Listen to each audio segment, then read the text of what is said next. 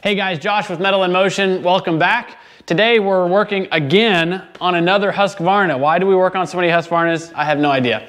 Anyways, this complaint is the blade shut off when he was mowing and they wouldn't come back on.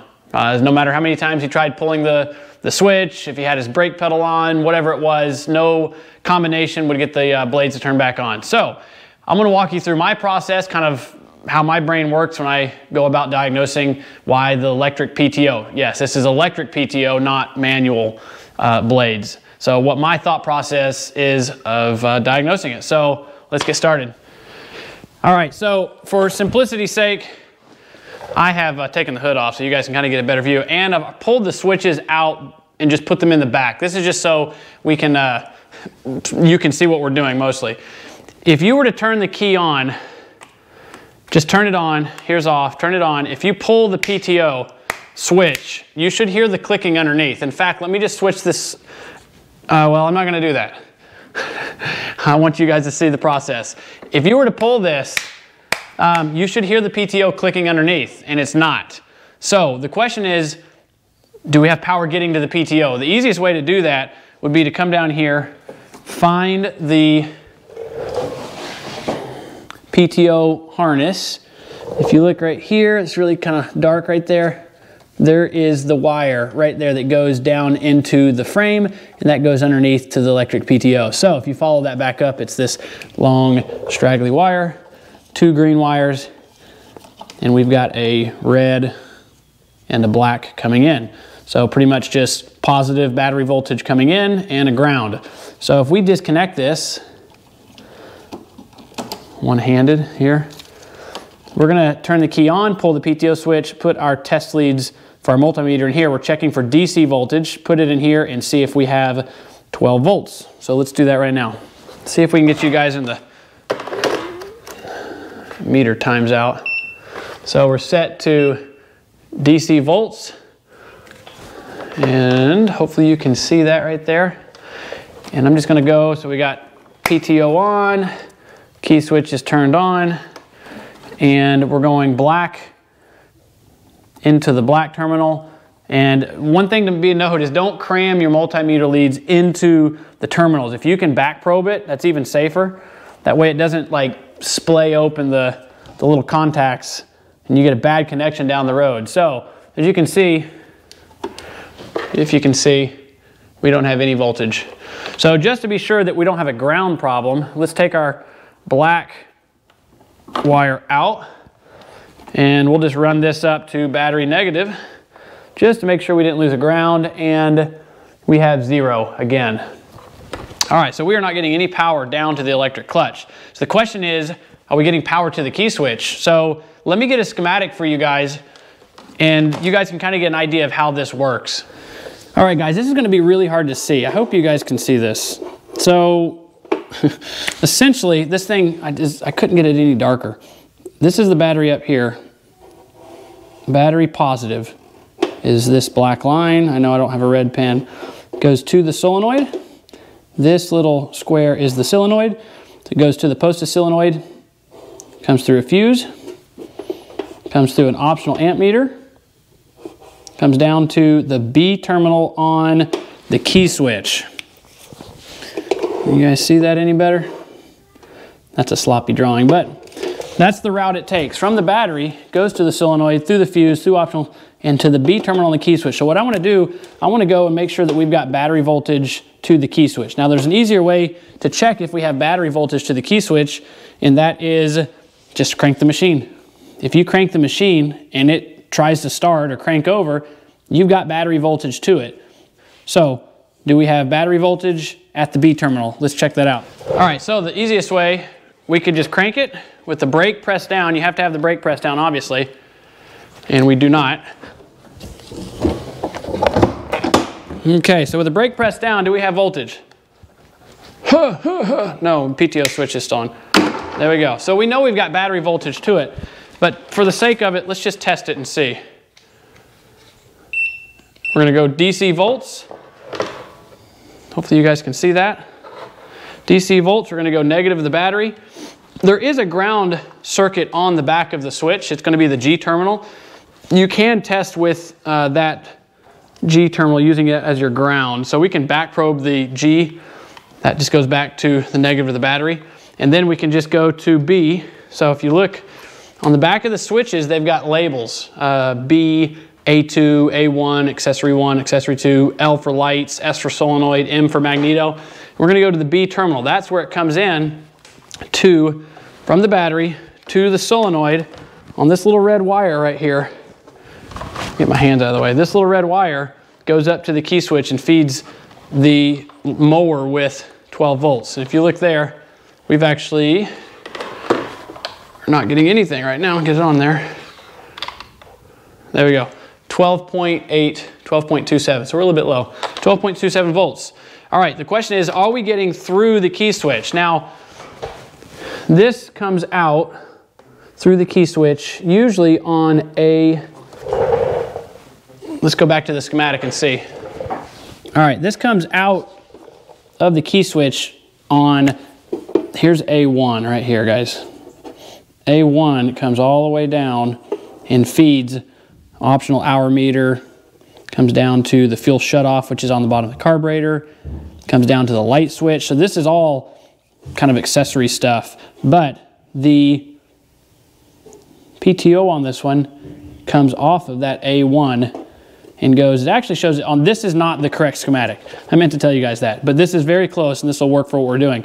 Essentially, it comes off of that A1 circuit and goes to the PTO switch, which is this dotted rectangle right here. In this case, A1 goes into the PTO switch. They're showing it going into the middle one. I can tell you that on this model, it goes in through this one here, which is not going to make any difference. All right, the question is, are we getting voltage through the key switch?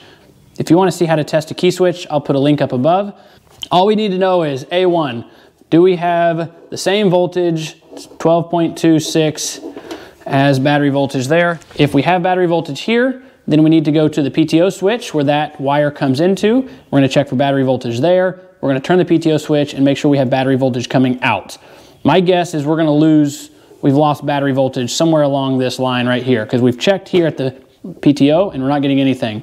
So we're backtracking and seeing where we lost our voltage. So let's get back up here and see. So we're going to go battery ground. I'm going to use the G terminal on the key switch. That also verifies that I have a good ground going back to, from the key switch back to the ground. And we're going to go to the A1 terminal, which is going to be this top one right here. Here's A1, back probe it on there. And with the key in the run position, we have, get my meters on there, we have 12.28. So we know we're getting battery voltage out of the key switch. So the next thing is, what color wire is coming out of A1? The schematic is so crummy it doesn't show, plus it's not quite the same. But we've got blue and red coming out of A1, and we have blue and red right here coming into the PTO switch. So my guess is that's going to be the same wires. What you could do is disconnect the key switch so you don't have any power going to it, or turn it off, whatever you feel comfortable with doing with your meter. If we turn it off, we could go to continuity, which is the little horseshoe. I'm going to do the one with the Wi-Fi signal on it so I have a beeping.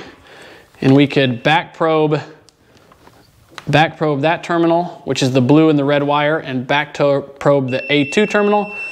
And we have continuity. So we know that those wires are connected. So now, do we get voltage here? Or do we have a break in the line or have some bad connection? So go back to voltage, DC, turn the key on. That should be supplying voltage all the way to the key switch. So I'm going to take black and I'm going to go onto the negative, and I'm going to back probe the blue and the red where it comes into the PTO switch. We have 12.3 getting to the PTO switch. So now, turn the PTO switch on. We should have voltage coming out of the PTO switch. So let's go black multimeter lead on ground, and I'm probing the red wire directly across, just directly underneath that blue and red wire. What do we have here, guys? Trying to hold all this for you guys. Does that look like to you? Nothing. Nada. How have we managed to do another PTO video? All right, well, that pretty much explains it. Okay, so we're getting voltage to the PTO, but we're not getting anything out of the PTO. So the easiest thing from there, just like in our previous video or our other videos, take a jumper wire with some little terminals on it, disconnect the supposedly bad PTO switch, and we're just going to jump across it and we're going to listen to the clutch kick on underneath. Make sure my key is turned on. Oh, we're unplugged. Clutch is still unplugged from the previous test we did, guys. Plug your clutch back in. Crazy guy. All right, now let's do it. It's not very strong sounding. Sounds a little weak to me, but it is working. So we have a bad PTO switch again. So all these other ones, these other contacts, we can check this real quick. Put it on ohms. I have another video, I'll put a link up above, of how to really check these. But in short, we're just going to go to this one and this one. This is the PTO side of it. We should hear beeping. And here is another PTO switch I've got laying around here somewhere. If we go in the same two little terminals, this is the one that runs the PTO on this model. We have beeping and then not. We turn it on. You should have continuity beeping when it's turned on. So if we were to actually put this one in there,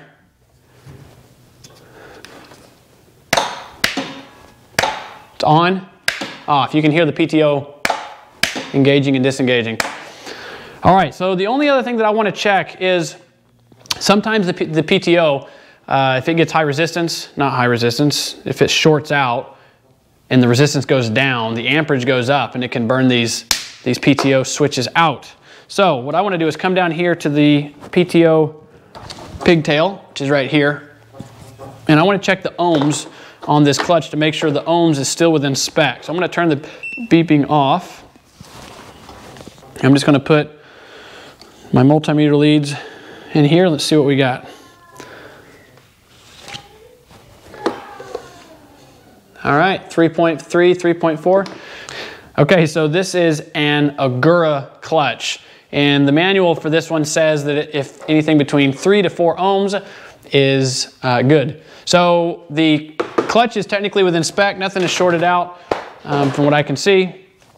I mean, if you really wanted, I know the PTO works on this because I've substituted that other PTO switch, but we could go here to ground and we have no continuity, and we could go to the next terminal to ground and we have no continuity. So we know we're not shorting to ground on either one of these leads. So I'm calling the clutch good. I'm calling the switch bad. Plug our PTO back up.